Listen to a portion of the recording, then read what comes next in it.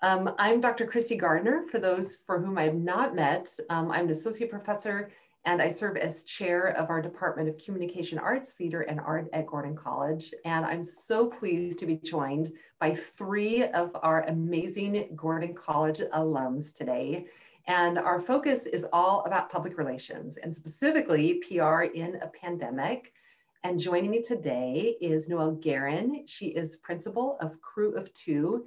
And I think many of you in this space know her as your professor. She's teaching our PR and advertising class right now at Guerin. Welcome, Noelle. Good to have you. And also joining us is Rachel Margolis. She is serving as Senior Art Director for View Health. And Maggie Rizma Monteiro. She is an Associate Brand Manager of Drizly. Welcome, everyone.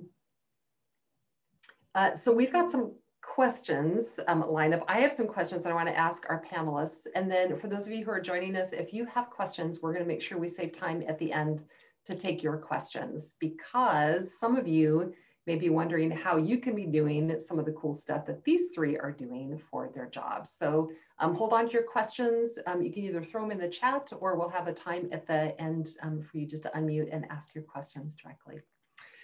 So as a way to get started in our conversation, I want to start with just some basic definitions, because even at Guerin, we find ourselves talking, I find myself talking interchangeably between public relations or strategic communications or maybe even marketing. And I wonder if we could start with just from the three of you, how you would define public relations, maybe even out of your own work. And Noelle, would you take that one for us first? And we can hear from Maggie and Rachel as well. Sure. So I think one of the things, and we talk about this a lot in my class actually, that differentiates public relations from branding and advertising or marketing. And the biggest thing is that it's earned as opposed to paid media. So a lot of people have a hard time wrapping their head around it because it's more industry terminology. But from a base level, it's when you're representing a brand and you're doing public relations for that brand, you're communicating with journalists to tell your brand story and share brand information with them. And those journalists in turn will share it with consumers and the public. So as opposed to advertising that would fall under a paid opportunity, so you would pay to place an ad, public relations is something that you really, the most important component of it is storytelling. And so there are so many things that play into that, especially from the collegiate level, as far as writing and how you communicate. And so those are really important components of it. So public relations is essentially just sharing your story with the media and the public. That's great. Thank you, Noelle. Rachel or Maggie, anything you want to add to that?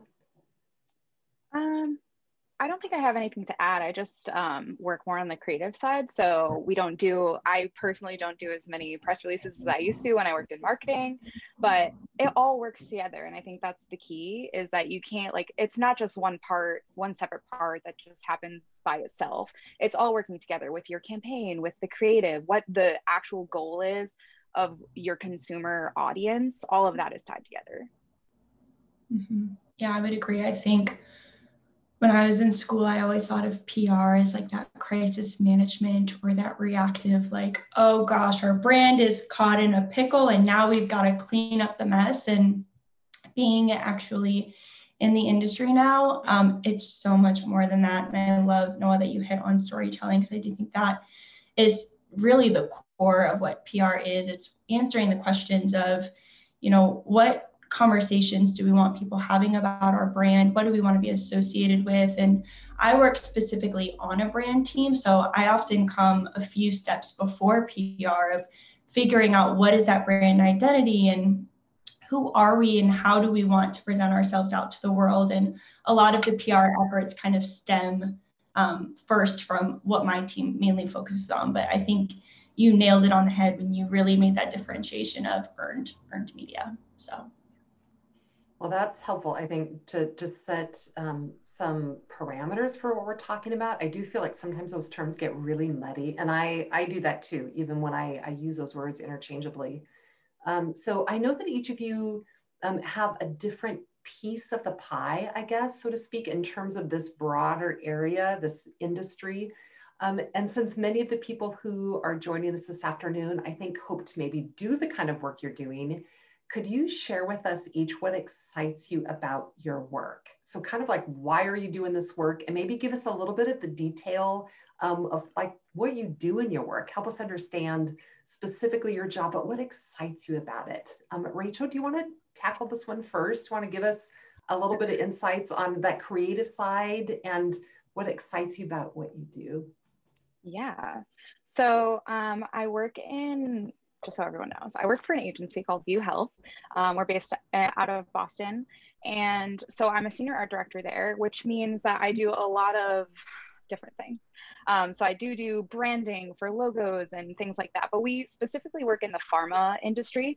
So we work with pharma companies, usually in the rare genetics space. So rare diseases, rare cancers, like I said, rare diseases, women's health, those kinds of things.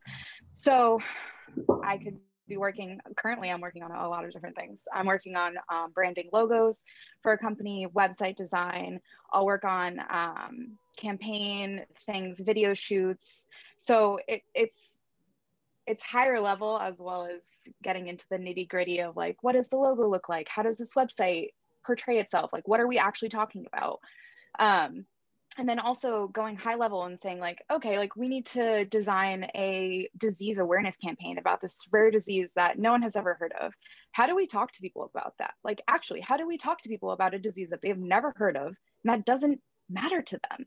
How do we talk to them and cut through the noise and be different and think outside of the box? And that's where like all of that critical thinking comes in. You can't, like, anybody can make a decent logo. Anybody can make a decent logo, but what differentiates it, and like what is the higher thinking behind that? What is the creative concept that you can make, and how do you make an impact on those important people? So yeah, I guess that's generally what I do. I do a lot of things, so it's hard to explain. No, that's great. That's great, Rachel. Thank you. Maggie, what about for you? What excites you about your work?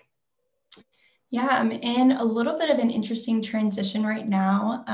The last 3 years, I was actually at an agency, Mullen Lowe in Boston, working as an account manager there.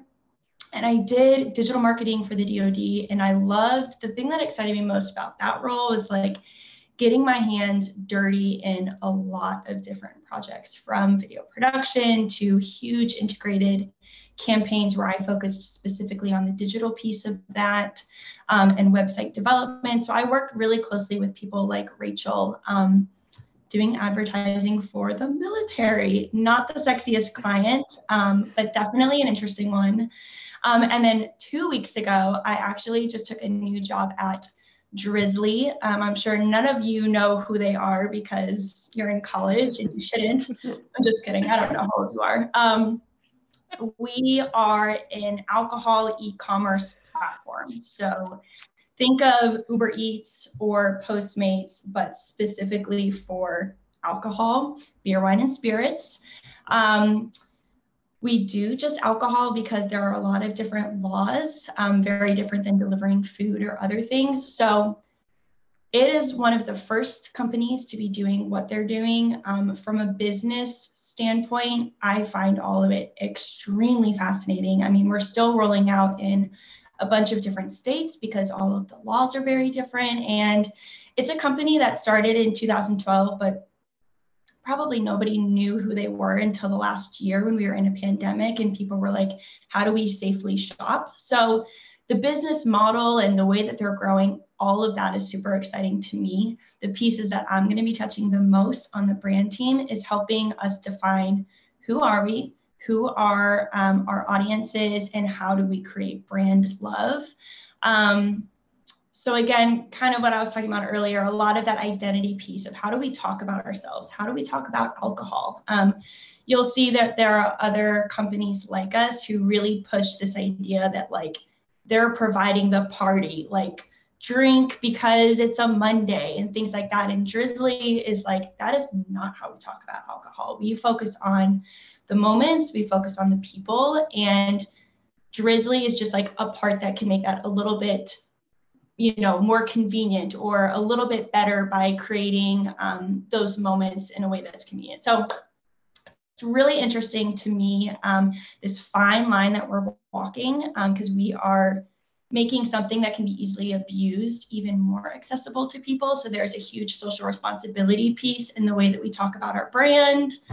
And I love it. It's a completely offbeat brand. I went from talking military to having like really snappy, witty emails and different things like that. So the tone, the personality is really fun. And I just love being a part of that. So that's a little bit about what I do.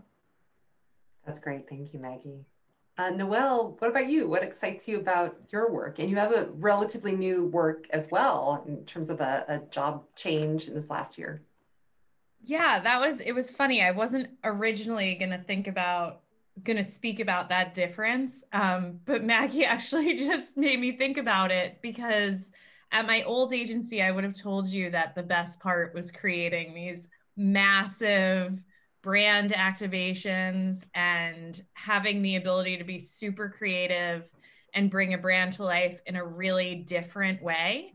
And I loved having a vision and bringing that vision to life.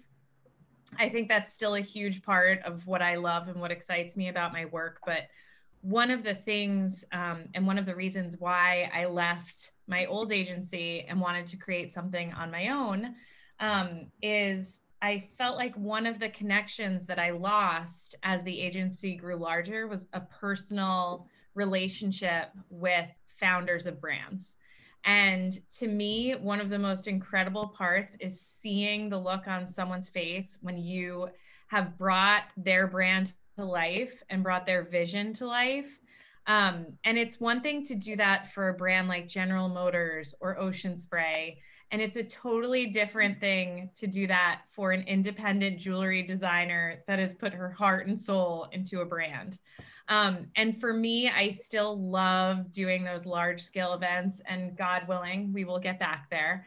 But having the opportunity to have those one-on-one, real deep relationships with brand founders and helping them through their challenges as business owners, like that to me has been one of the most exciting parts of this new venture. That's so great. Let's talk about the pandemic, because I'm sure that has brought some less than exciting days in your work, as it has for all of us, the ways that it has changed how we live, how we shop, how we work, how we learn, the fact that we're meeting like this right now, as opposed to in the Barrington Center on Gordon's campus.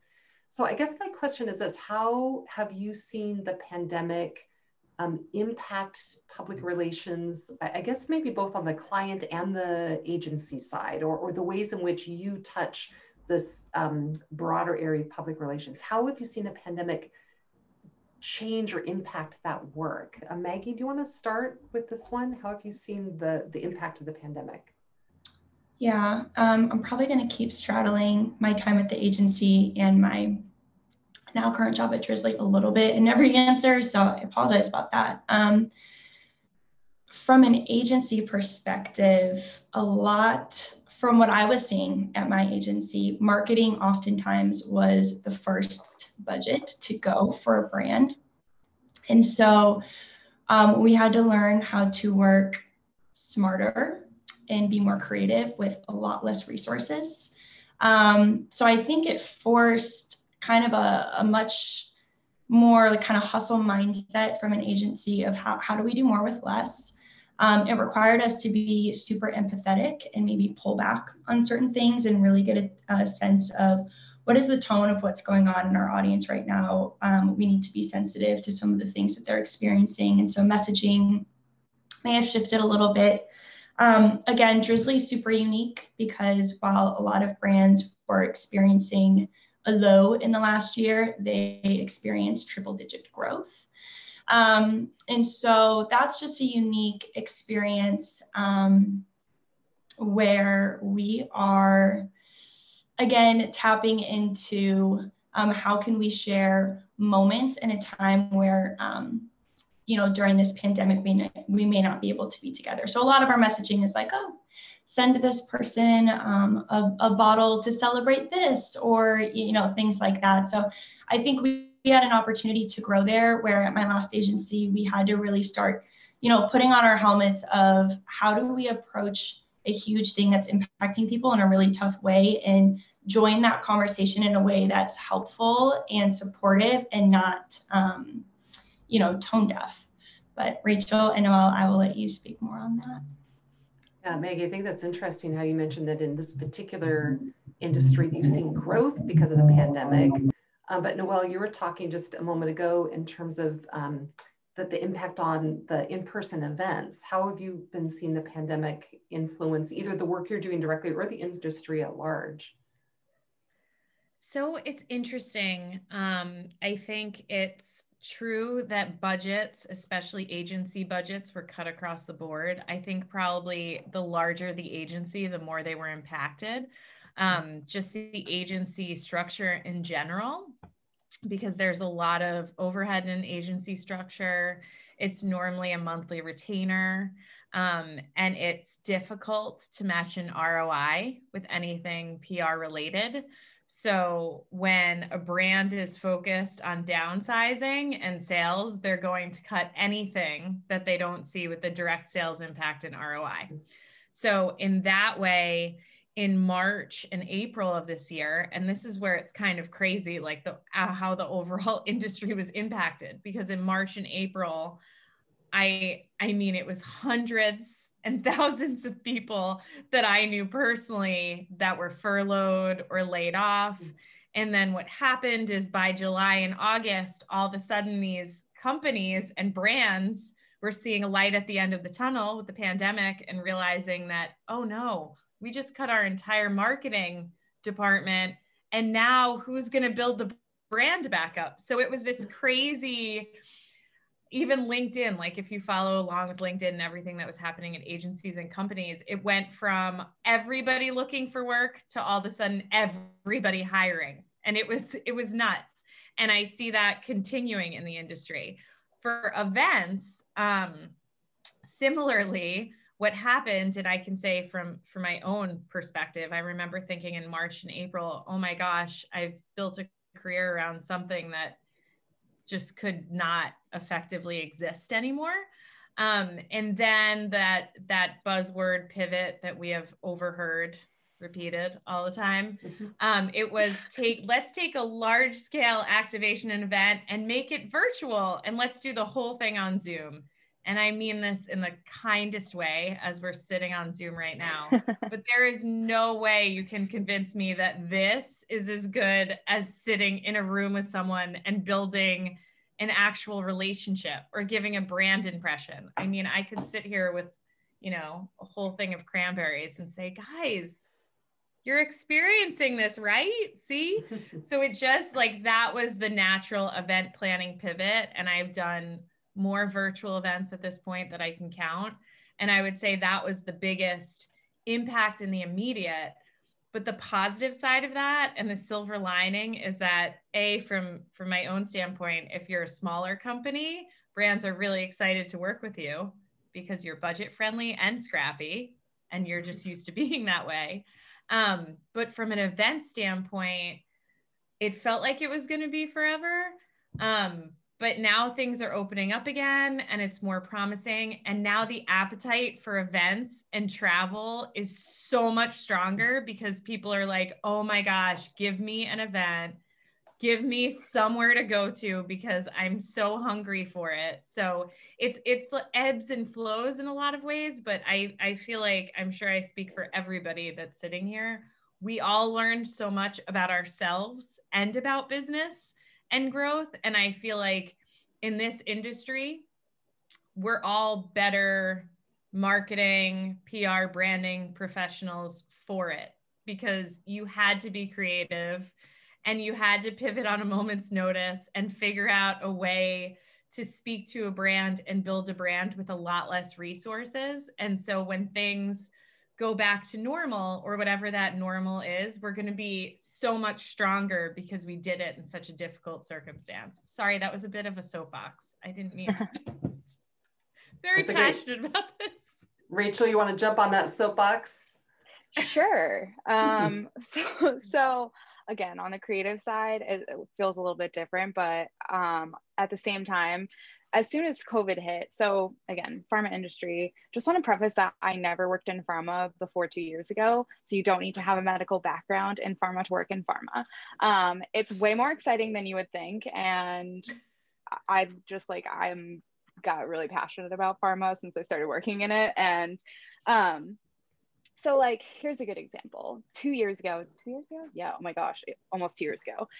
December of 2019, we did this huge hematological conference in Orlando, Florida. And we had like 3 clients there. They all get these big, huge booths that are like the size of the house. And all the reps are there, doctors, healthcare professionals, nurses, research students, grad students. They're all coming here to learn about your drug, like come experience it, hear about medical papers being presented, a lot of like really fascinating stuff. But there's 60,000 people and there's like hundreds of booths. So how do we design a booth that cuts through all of these hundreds of booths and educates doctors on a rare disease? How do we do that? Like, that's insane. So we built an escape room. So I was on the team that designed that. So it was part of my idea. We won an award for it last year from the MMN Awards. Pretty proud of that. So how do we take something where you have all these doctors and healthcare professionals willingly coming to you to learn about a rare disease and then take it virtual? How do we do that? So same client, the conference comes around again, we're in COVID, there's no way we're having it live. So we are like, we got to strip it down, like go to the drawing board. How do we think about this so it's like what Nicole said, not just a Zoom call. No one's coming to a Zoom call. They don't care. There's like 80,000 different drugs that they could come to and see a Zoom call of like some rep telling them about their drug. So how do we do it differently? So what we decided to do was to play off of that theme of mystery. And so we designed a website that's actually a game.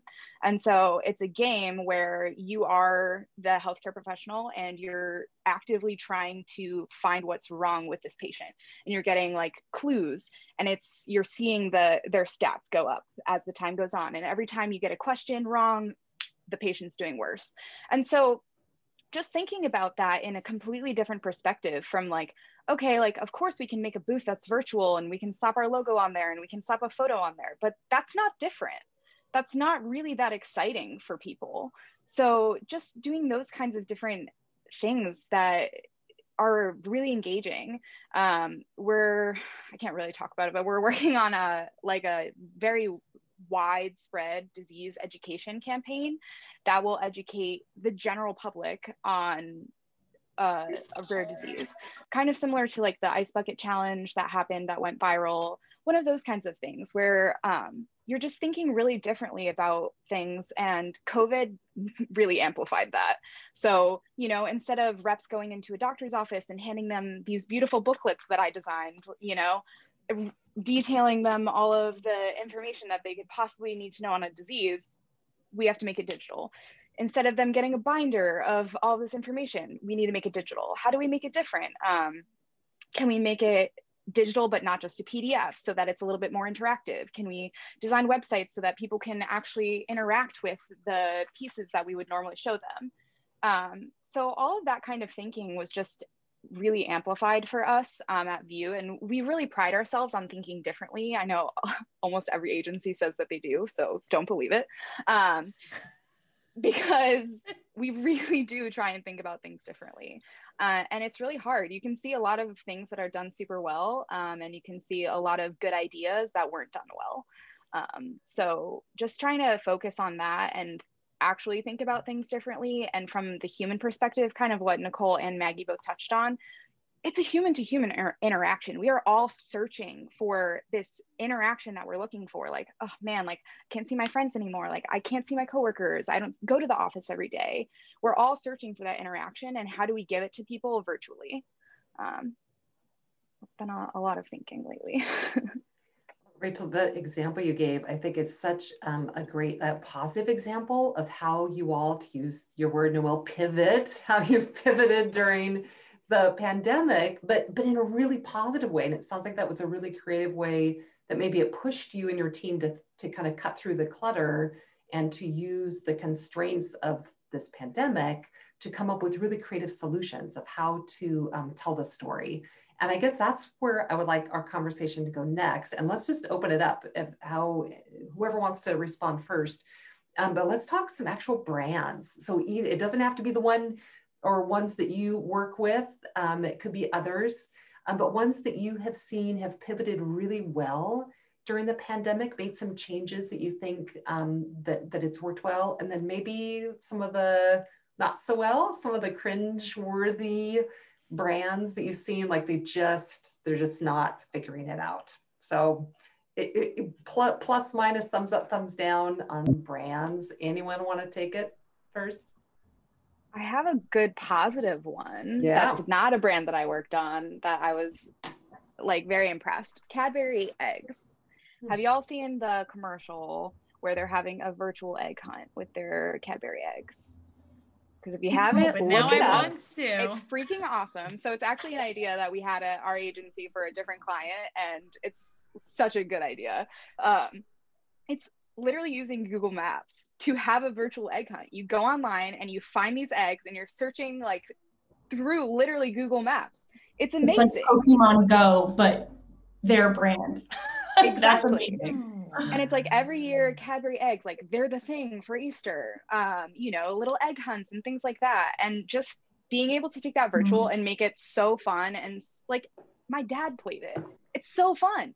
How could you not? So I think that was done really well, and the thinking behind that. And obviously like they have the money for the execution. It's not like, you know, a small brand that's like, we have like 10K. You're like, cool, we can do nothing for you. But it's like, really, I think that they did a really good job with that. A lot of banks, like terrible, sad commercials. I'm like, no one cares, you know, things like that. Just like stood out to me, where like, I think if they had put a little bit more thinking into it instead of trying to roll it out so fast, it could have been executed a lot better and people would be more engaged with it. I love both of those examples that you gave because there's an interactive portion to it. For St. Patty's Day, it was maybe just even 2 weeks ago, Drizly came up with an idea. Now, granted, we did this in a week where occasions typically are a really big time for us to throw an event, a drinking occasion for Drizly. And so one thing we were able to do because of the pandemic is be like, oh, let's all take you to Dublin where there's a Guinness bar and we can learn about the Guinness perfect pour. There's a very specific, very scientific way to pour a perfect Guinness. And again, Drizly is not all like, it's St. Patty's Day, get drunk. They're like, no, we see drinking as a craft. There's a lot to appreciate. We want to learn the history. We want to learn like a way to appreciate a good drink. So they did a Zoom where people could join in and like watch these two Irish men who are like Guinness professionals do the perfect pour. Now, it was super interesting. We got a lot of engagement from it, a lot of actual sales, which oftentimes on kind of Noelle, as you mentioned, events or certain things, it's really hard to see that conversion of how did this actually, generate revenue for us.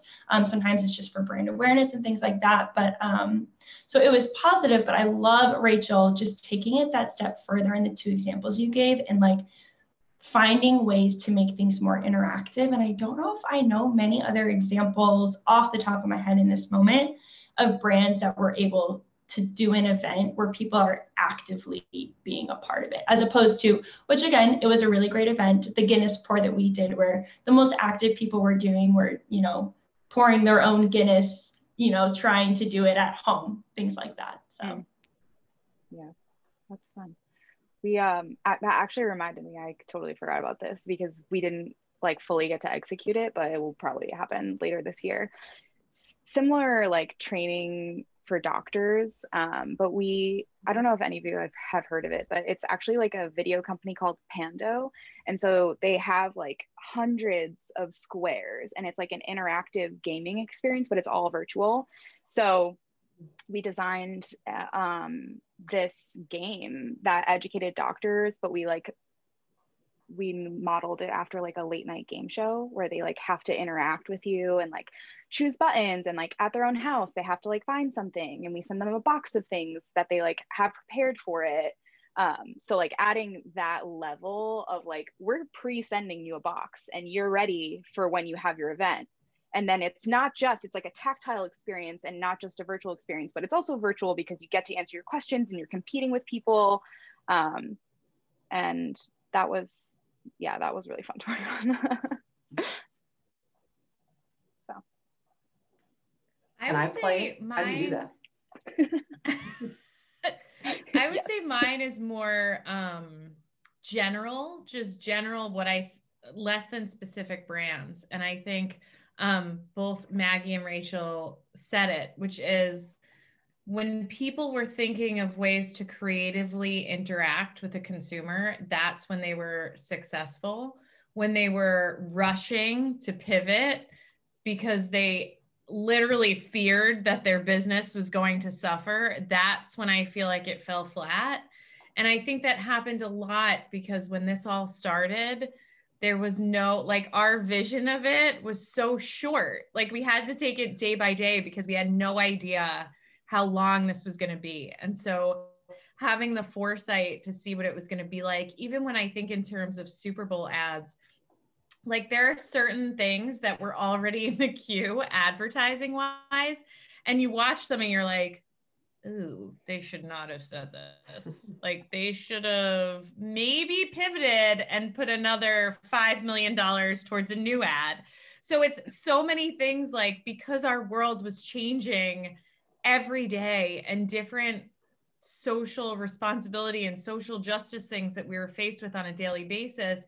If brands weren't thinking second by second, minute by minute, their advertising campaigns were falling flat in general because that's how we had to operate. And that's why, like I said before, I think we will all be better professionals because of this, because we had to be thinking 10 steps ahead when there was no way for us to even see what those 10 steps ahead were. So I think it's been a true learning experience professionally for all of us, really.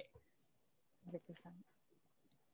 So let's talk a little bit more about the digital technology side of this, because I know, like, what we're all doing right now, hanging out in the Zoom space, I know we're all getting very tired of that. And yet I'm wondering, as the clients, the brands go back to maybe a new normal, in what way do you think that our use of these digital technologies is going to change how we do business? Like, is it going to change PR even post-pandemic? What do you think that impact is going to be of digital technologies on PR?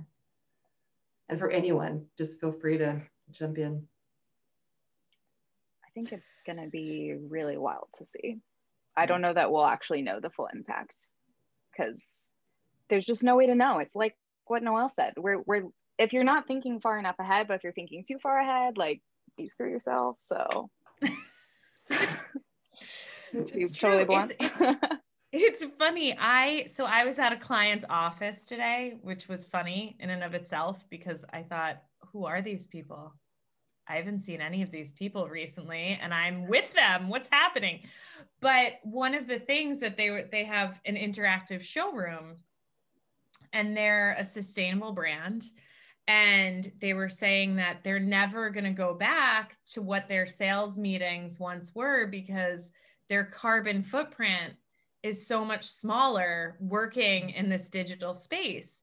And it got me thinking two things. One, that I was in a client office, and the truth is the majority of my clients I have never met in person, which is crazy when I think about that. We have only met on Zoom. And in a lot of ways, yes, there's Zoom fatigue, and there are certainly ways that we are all over it.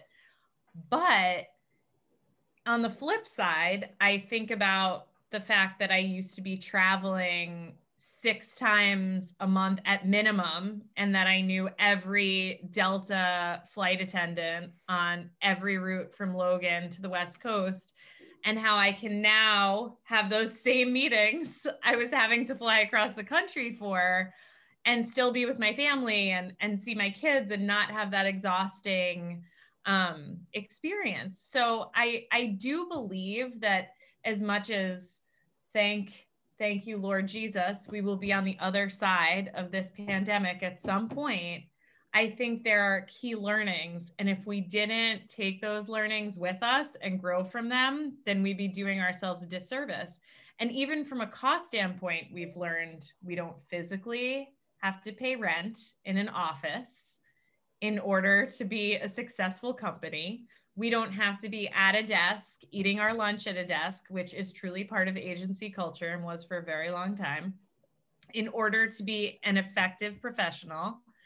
So all of these things are like, we're rethinking the workday, we're rethinking in-person meetings. And one of the things that the sales rep that works with this client I saw today said is, I don't want to be schlepping samples across the country.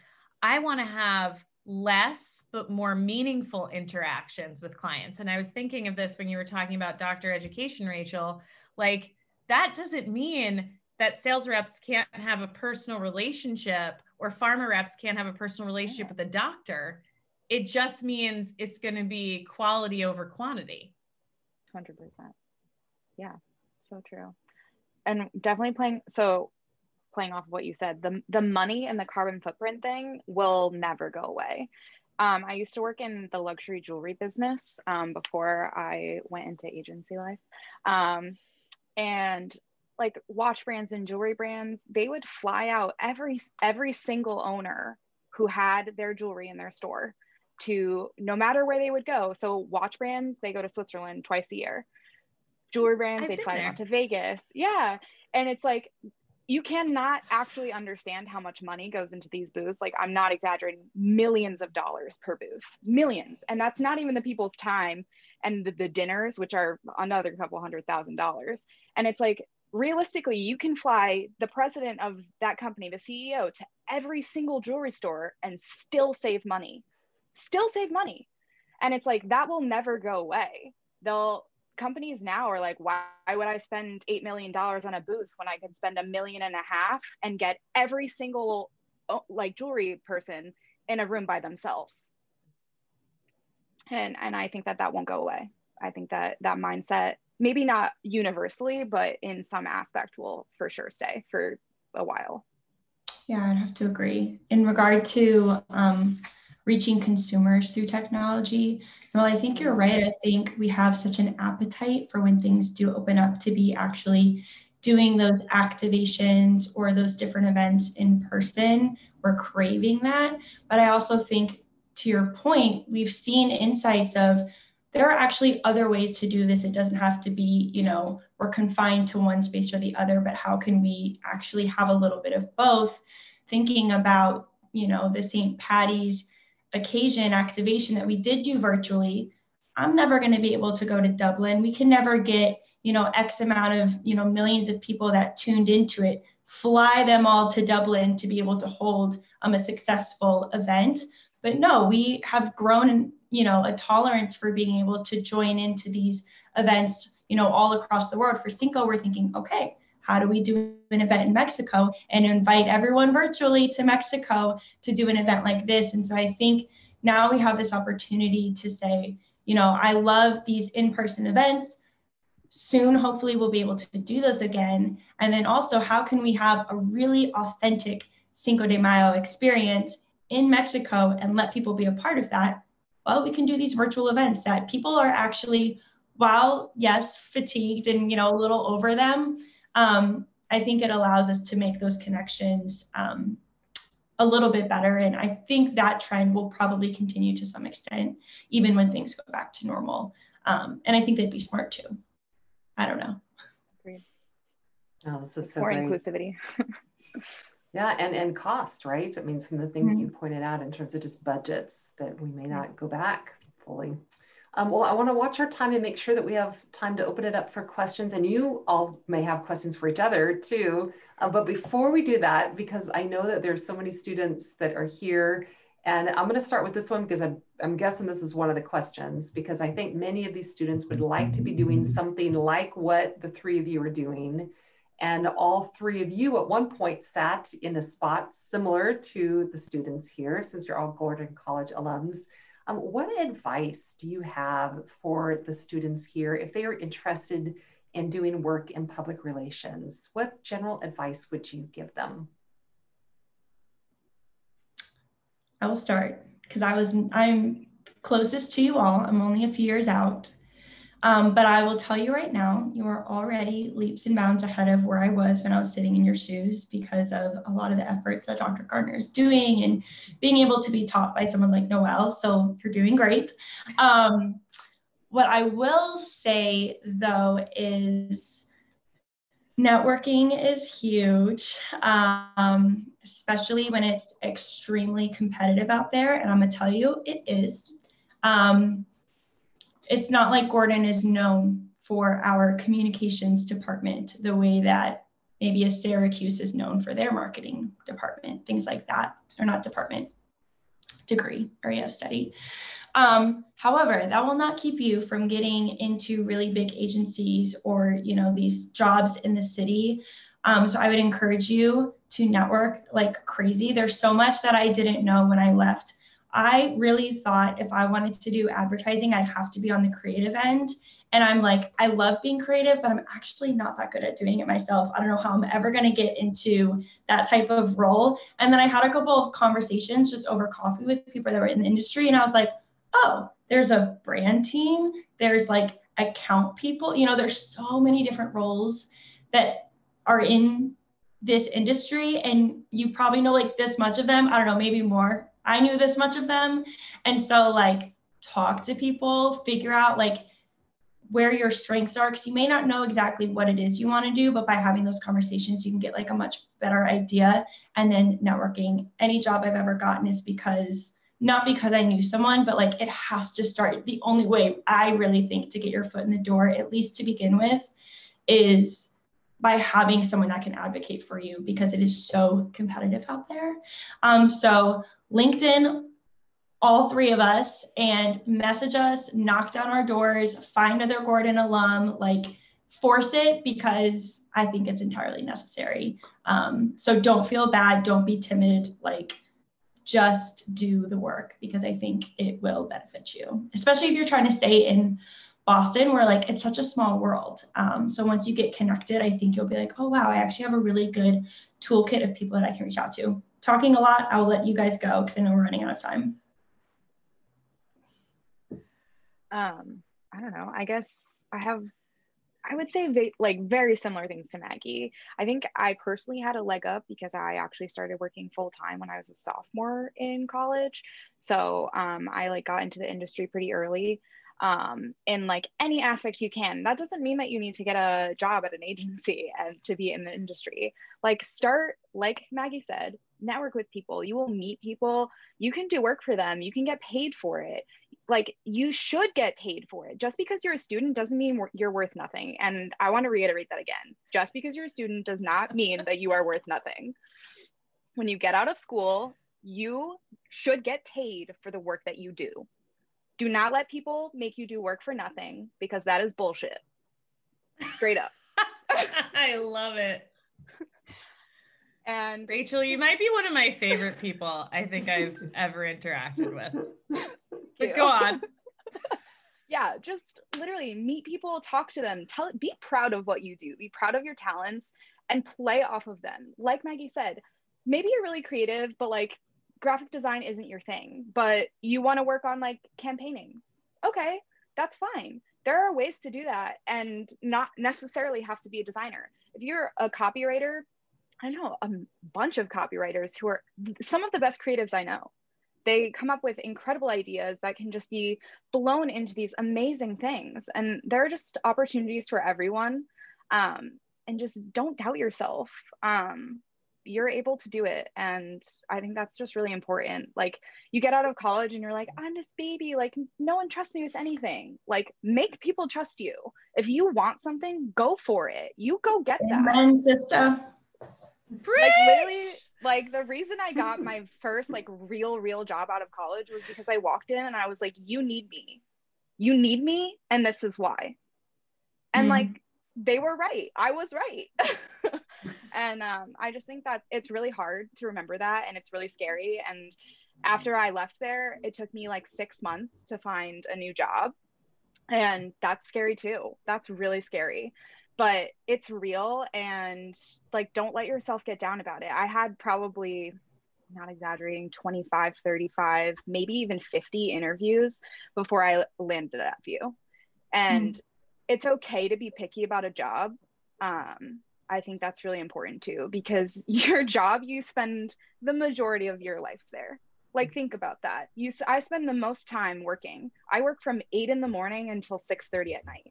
That's where I spend most of my day. I don't spend it with the people that I love. Like, it kind of sucks, but it's reality. And like, so pick your workplace wisely. Welcome to advertising. Welcome to advertising. This can't is the "Are you sure you want to do this" portion of the panel. Yeah. So, you know, it's good. I love advertising, but just think about it. I just want to thank you guys for basically supporting all of the things that I tell my students in class, because if anyone in here right now is in my class, they know that I say all of these things repeatedly. Like, please network, talk to as many people as possible, get yourself on LinkedIn. It's so important. And the truth is, like Maggie said, you're not bothering us. Like, I think we all feel, or the majority of Gordon alumni that are in positions where we can be helpful, we want to do that. Like, we are more than happy to help. Like, there's nothing that makes me happier than connecting a student with an internship or connecting them with a job opportunity. Like, I feel like if I could just do that all day, I happily would, because it's so gratifying. And to see somebody enter a career path that they truly wanted to be a part of and then be successful in it. Because at the end of the day, like, yes, your GPA is important, and I would never take that away from you. But as you're entering your career, it's more important that you're confident, you make the right connections, and you work hard. And all of those things, people that worked for me or people I interviewed, like, that is what mattered most to me. I could take somebody and I could teach them anything, but if you don't come in there with confidence in your work and what you do and the drive to work hard, nothing else matters. Like, that is the most important thing in this industry. So I can't stress that enough or reiterate what Rachel and Maggie said enough. Like, connect with as many people as possible. Those relationships are so incredibly important. Okay, you're going to be getting lots of LinkedIn connections after this session. Rachel, did I cut you off? No, I was just going to say, something that someone told me a long time ago that really resonated with me is just to always do your best at everything. Like, no matter what you're doing, no matter how small, just do your best. And like, that will literally show so much. And like, that's it. Just do your best at whatever you do. Well, let's open this up. What questions do y'all have? You've been hearing our esteemed panelists talk and giving you some advice. This is your moment. You've got their captive attention. I think we're a small enough group, feel free to unmute, or if you need to like wave your hand or something, I can call on you. But what questions do you have for any of our panelists?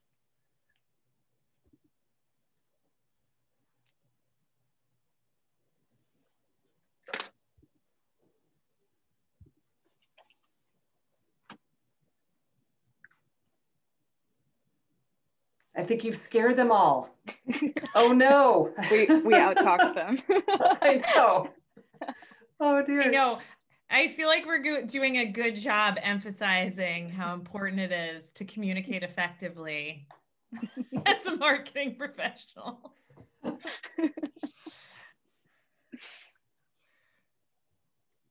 Hi, I have a question. First off, thank you everyone for sharing. I appreciate it. So I just wanted to know, from your perspective,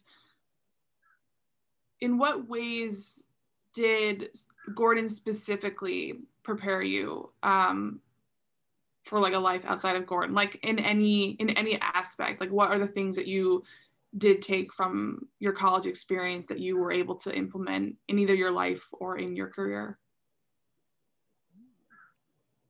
Good question. Who wants to go first? Okay, I guess I'll go. I feel like I'm talking so much. I'm so sorry. Okay, I feel like, I don't know how honest you want me to be, but in many ways, you can never be fully prepared because so much of your learning actually comes on the job. But I don't know what your major is, Rachel, but I was an art major. And I think like going into graphic design, like having done color theory with, I don't know who teaches it there now, but Jean taught it to me and love her. And just like, also, I think my graphic design teacher doesn't work there anymore, but Tim Ferguson Souter was my graphic design teacher and he was amazing. And he gave us a really, really good idea of agency life. He kind of actually had his own mini agency that students worked for, and we like literally worked with real clients, and we learned about creative direction, we learned about website design, talking to clients, that kind of thing. And then also just like being able to take criticism. That is a huge thing that I learned from Gordon that you will, at least I continually need to learn, because you know I'm sensitive, but it's a good thing to have other people in your life and who you work with who give you criticism and who you can like take a step back and be like, okay, you're right, like I need to rethink that. And I think that's something that is really good at Gordon. You know, you get that classmates like giving you ideas, talking about ideas, like, okay, why did you do it that way, tell me more about that. And just like the community aspect, like advertising is a team job. Like nothing I ever do is like just me. So I think that's really important, and like learning how to work with other people and just being able to engage with them is like super important. And that Gordon experience was really crucial for me. Yeah, you hit on something, Rachel, that I completely agree with. When I first started at an agency and people would ask me, how is it going? Like, what does your day look like? I would always describe it as working at an agency or even anywhere in marketing. I think this is true in the real life. Every single day is a group project.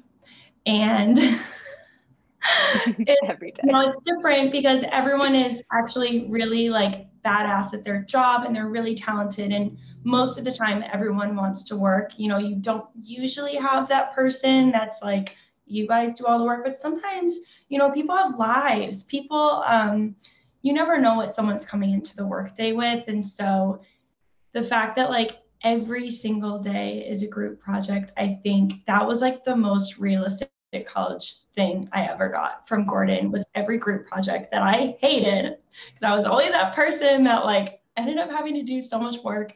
So like one that taught me how to grind and that taught me how to like take ownership of things and really to like be a leader. But if you like roll your eyes at group projects, get ready for it because that's every single day.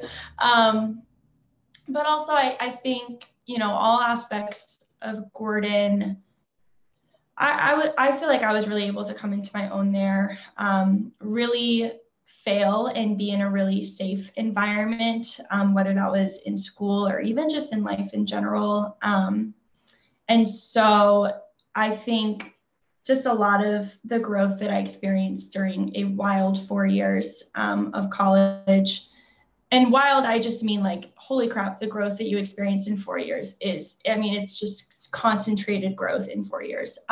So that when I got out and I'm the only Christian working on my team, I do feel like I had this confidence of like, yeah, I'm a Christian by showing up every single day and doing my absolute darnest. And I want to be excellent in my work. And I think that was really stressed to me at Gordon, is like, you didn't have to go into your work environment and be like, I'm a Christian, hey, love Jesus. And like, I think that's like what I thought it was like, that was what was expected of me. And I think I had a lot of good mentors at Guerin be like, no, you go into work and you work your butt off. You be someone that cares about your coworkers and learns how to like communicate well and be in a group environment where people want to work with you, and you have like this magnetic effect of just being like unashamedly yourself and like really caring about people. And those were things that I heard from teachers and from mentors at Guerin, and it rings so true in the professional world. You cannot imagine the impact that you have on your teams that you're working with every single day when you are like being everything Jesus calls us to be without having to like be super explicit about it. So a little sidetrack comment, but I think that has been like something I've really learned since being at Guerin and from Guerin. I'm taking notes, Maggie. Add more group projects. So again, I feel like I paid you guys on the side before you got onto this panel, because that I don't know if you noticed, I was mouthing group projects as you were saying it, because I assign so many group projects and I see the eye roll when it happens. And I have said before in class, no, this is actually practice for what your life is about to be like, because it happens all the time. And especially when it comes to whether it's an agency or an internal position, when you're branding and doing any aspect of branding, like we've said, there are so many parts to that. And in order to bring a campaign to life, every single part has to be successful.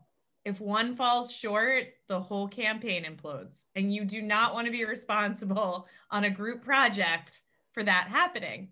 And also just understanding how to work well with other people and people that are different. And just to emphasize what Maggie said, there are lots of things academically that I learned at Guerin. And I think I would give a lot of praise to the psych department and to the English lit department.